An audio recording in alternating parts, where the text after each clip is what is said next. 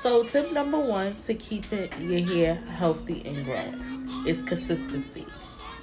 Like, you really have to have a consistent hair care routine. You can't just use a product one time and think your hair is going to grow tomorrow. Tip number two to keeping your hair healthy and growing. When your hair is braided or in any protective hairstyle, you must cater to your hair. Yes, you must still take care of your hair and keep it moist. Tip number three to keeping your hair healthy and growing. Trim your ends. It won't hurt. Get as many trims you need.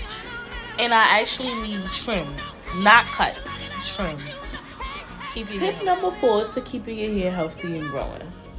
Make sure when you're putting oil in your hair, you're doing it correct way. So you want to apply the oil, massage your scalp. So you don't want to just throw the oil in here. No, that's a big no. Do it the